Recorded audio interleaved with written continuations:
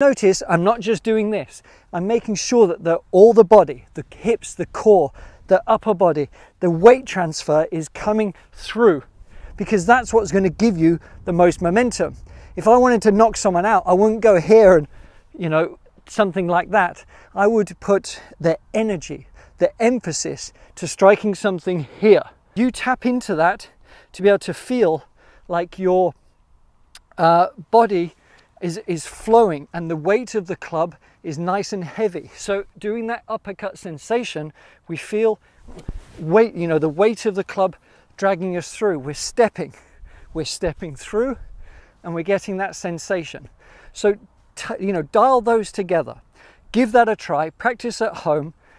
When you get a golf club in your hand, make sure that you feel the weight of it. Allow the body to guide it. Feel the weight of the arms collecting and finishing